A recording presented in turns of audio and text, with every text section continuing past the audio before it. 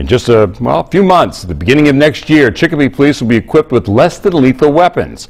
22 News reporter Alessandra Martinez standing by outside Chicopee police headquarters, where she found out why cops will carry stun guns. Chicopee police officers say that these tasers will not only protect the police, but also the public. In a few months, Chicopee police officers are going to be armed with tasers. So-called stun guns deliver an electric shock and disable a violent suspect without causing permanent injury.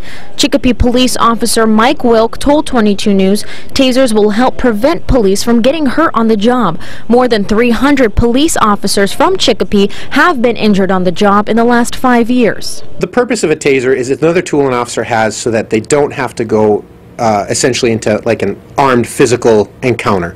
That's where most of your officers get hurt. That's where most of your people being placed under arrest get hurt. An officer could deploy a taser, stop the person, handcuff them, it's over. The Chicopee City Council approved the purchase of 14 tasers, which will be carried by patrol officers and members of the Special Resources Team.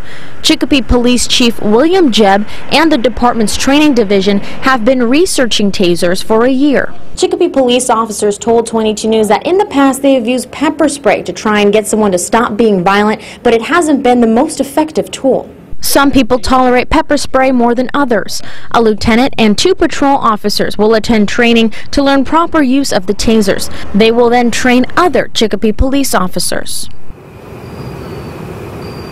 The officers will start carrying these tasers on January 1st of next year. Live in Chicopee tonight, Alessandra Martinez, 22 News.